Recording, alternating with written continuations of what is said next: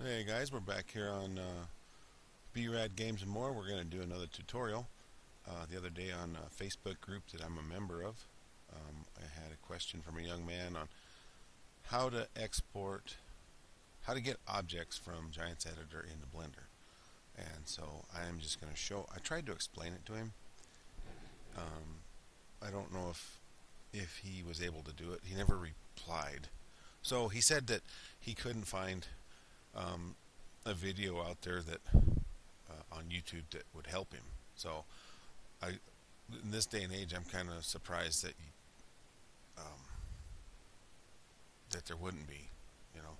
But anyway, I'm going to take my grapple bucket out of my zipped folders. I'm going to open it up in Giants Editor, and I'm going to export objects so I can then open it in Blender. Hope I said that right. Then I'm going to open it in Blender, and I'm going to add a headache rack.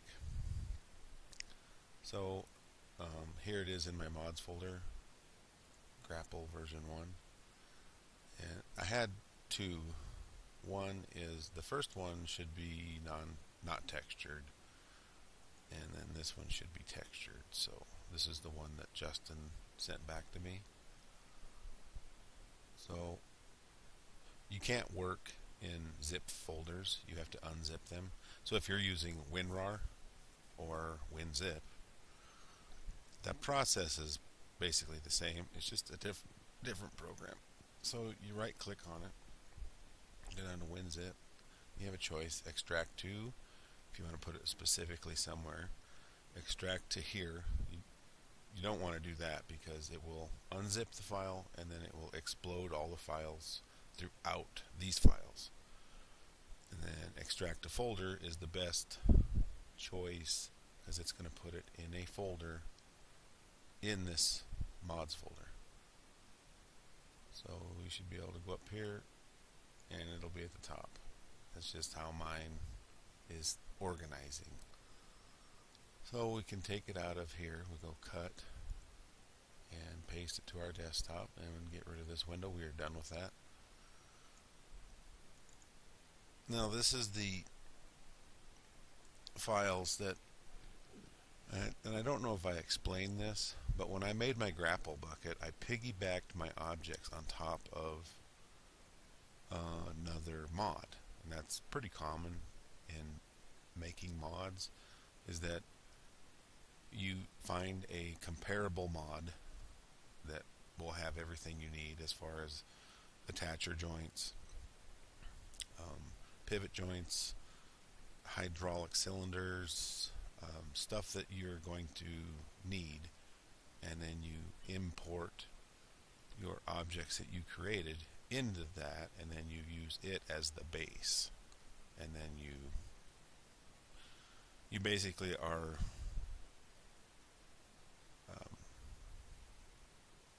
you're just modifying an already existing mod. So this mod was out there. It was the brand is a Cock and Son, and the Cock Grief Shovel was the closest one to what I needed. So this is what I used.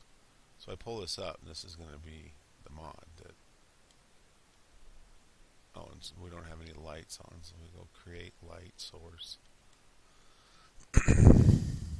Now in Giants Editor, to navigate around, you use primarily the middle mouse button. You hold down the middle mouse button and let me first explain. You scroll in and out with your middle mouse button. Scroll up, scroll down.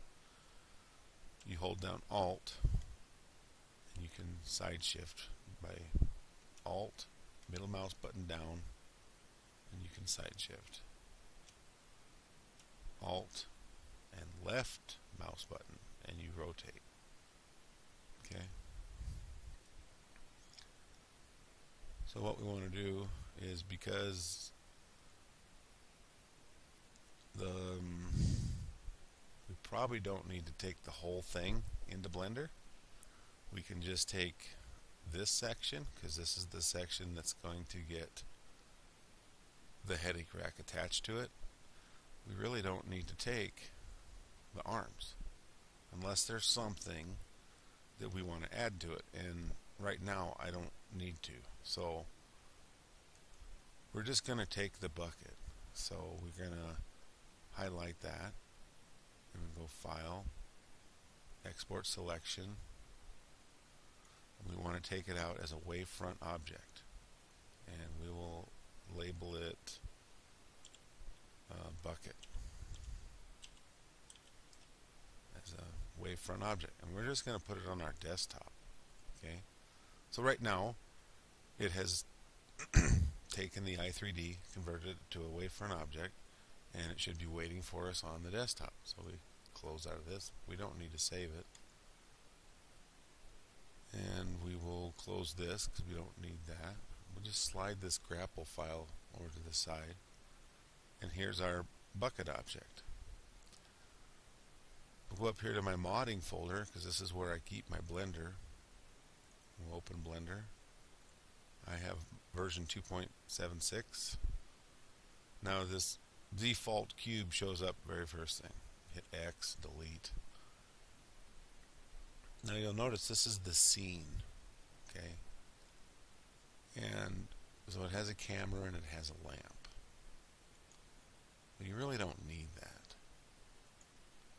So let's camera, shift, lamp, and then X, and delete them both. We don't need them. File. We're going to go down here to import. Click on that. We'll go over here to wavefront object. Click on that. Now on the left hand side you have your file directories from C drive, D drive, E drive, Z drive. Z drive is my recovery. And it'll be specific to your computer. Okay. So system bookmarks. I constantly use the desktop. So I go desktop. Bucket. Click on that. There it is. So we can scroll in. Whoop, hang on, I got a phone call. No worries, it was a salesman. Oh, let's see, let's go back. Now, I must have bumped a button when I got up, but this is the UV map image editor. So to get back to where you were, is this little icon here, and it gives you these selections, and it is 3D view. Okay, so I'm not sure what I hit when I got up, but okay, we want to build a headache rack. Now,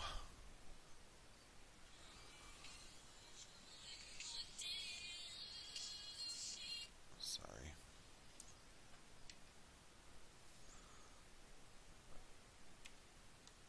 When you move around in Blender, you use the middle mouse button, but you just use the middle mouse button to rotate.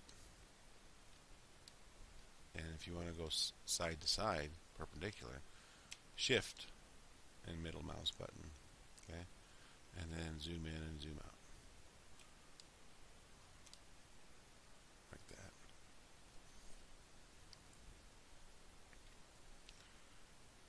So we have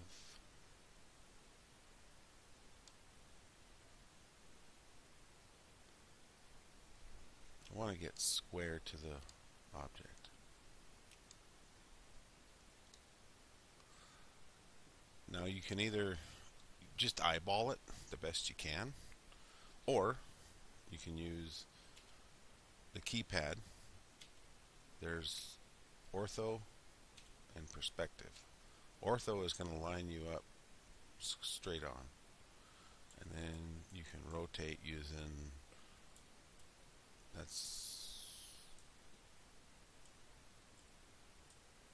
no.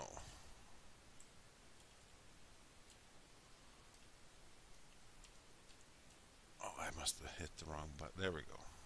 So it's ortho, and I must have hit the number 1 key or something. But there is straight on square view to the side, and you can rotate it with the number 6 on the keypad. to where that's square on to the back. Okay, there's square on the right hand side. So that's how you can get, you are perfectly square. So if we want to build a headache rack that will extend from here to here, because let me go out on the internet real quickly and we'll search images for John Deere grapple bucket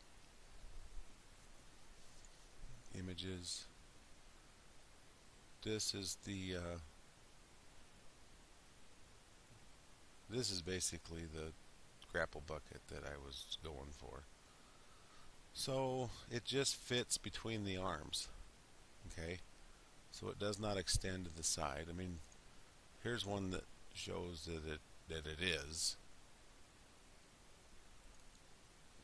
There's yet another view of another one. And the reason for that headache rack is when you pick up round bales and you tilt them back, the headache rack prevents the bale from falling backwards and over the bucket. So it really comes down to, what do you want? There's another picture. This is just the grapple attachment for a bucket, which that's pretty nice looking grapple attachment. It's not a John Deere though. It's for a John Deere, but that's not a John Deere brand. They would never have put that graphics on the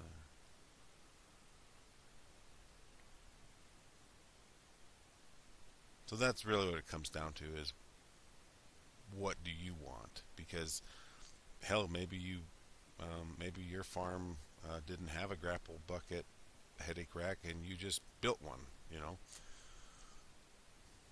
So I guess I don't know, I would go with this one, because this one and this one were basically the ones I was shooting for.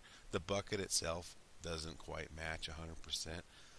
This has a flat top on it, and I didn't notice that until afterwards, that the Stoll, the STOLL, Stoll or Stall grapple bucket does not have a flat top. I'll show you. I'll just go to the side.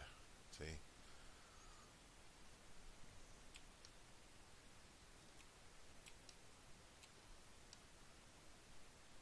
We could square that out though. We could go to first you have to select the object by right clicking on it, and then we go to edit mode and it selects everything. So let's unselect it. Let's go select the faces. These three boxes down here is you have your vertexes. The vertexes are all the corners, everywhere the points meet in the corner. The edge select is all these edges, every line. And then the face select puts a dot in the center of every face. Now the orange dot is the origin of this bucket, and that is fine where it is at, because this I don't know how best to explain it. It's fine the way it is. So if we go in here and we want to select these two faces for this top to flatten this top out, I'm just experimenting here. You pick up, or you get this circle by clicking on C on your keyboard, and you can adjust the size of that circle with scrolling your mouse button. So we just want to go here because that's going to click both of those faces, and you left click. Okay. Now to manipulate that, you have an option. Now you can rotate it, but you need to rotate it on a particular axis. So if you click R, and then you can select X, Y, or Z. Well, I'm not sure if this is it's not X, because X would rotate side to side. It might be Z, perpendicular up and down, and I think it is. Nope. So see, it'll rotate on that axis. But we don't want that. So let's try Y.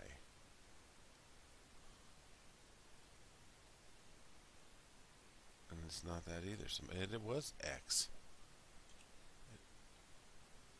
It was. So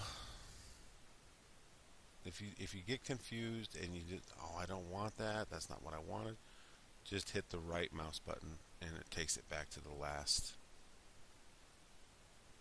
So let's see, the best way to do this would be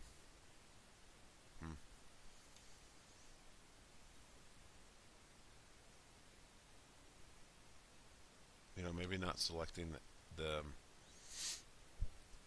faces per se, but maybe just selecting that edge. So let's try that. So we're going to hit C again, but instead of left clicking, we're going to middle mouse button and it unselects it.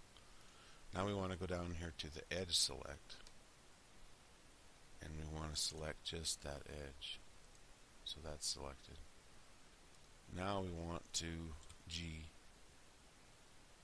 and you can move it around, but G's not going to get it done for us. So let's try R. That's not going to work either. S, no.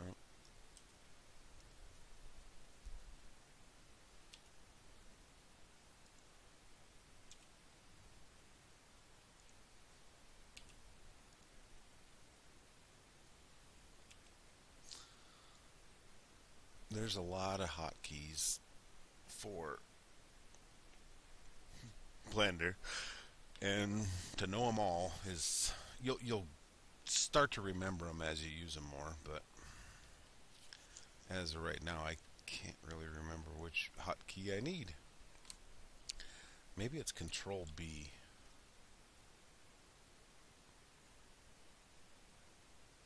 No, I don't think so. So when in doubt, just right click and abort, basically. Yeah. Well, I'm going to end this portion of the tutorial here because we got it out of Giant's Editor by exporting as a wavefront object. We've imported it as a wavefront object into Blender, and then I've shown you some of the navigational tools that you'll use to navigate. So we'll leave this video at this point, and I'm gonna start building the headache rack, and then we'll pick it up on the next tutorial with version 2 or episode 2 of this. So I hope you guys have a good day. Hit like if the video was helpful. Hit subscribe if you want to watch more, and leave a comment. If you have a specific question about Blender, please leave it in the comments below, and I'll try to answer it the best I can. Yeah, I hope you guys have a good day. Keep on farming, and we'll catch you later. Later.